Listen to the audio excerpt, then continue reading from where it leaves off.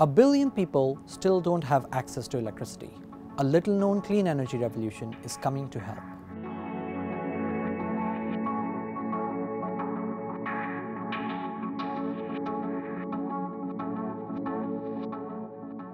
Nigeria has some 200 million people. Barely half have access to electricity. Even those that do see power cuts that can last hours in a day.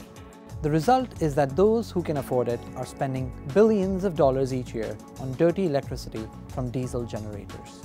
Fortunately, the problem doesn't have to keep getting worse. Mini-grids are coming to the rescue. These are small and isolated versions of larger power grids. With solar power so cheap, these are increasingly being powered by the sun. Some are even backed up by batteries.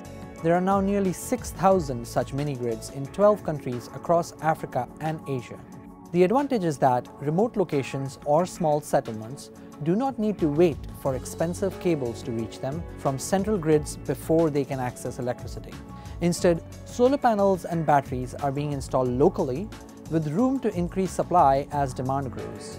While mini-grids are starting to grow in number, they still face hurdles in many markets. Developing countries have bad regulations that stop companies from building mini-grids at all, or there is corruption and cronyism that can make the projects costlier than they actually are. Still, the idea is appealing enough that countries are finding ways to solve the problem.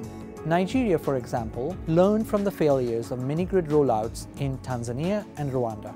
The cost of providing electricity to those who still don't have it is as little as $600 per household, and governments only have found half the money needed.